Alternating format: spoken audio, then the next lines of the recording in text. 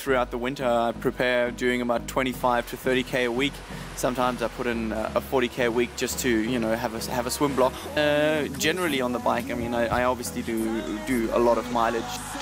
You know, I think my biggest weeks on the bike would be around 750k's.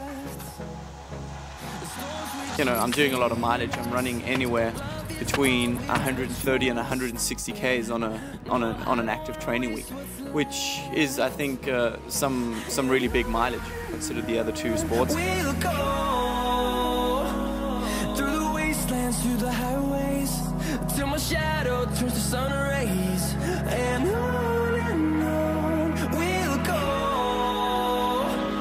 through the wastelands, through the highways, and on we'll go. Frodeno is about to cross the line and win the US Open.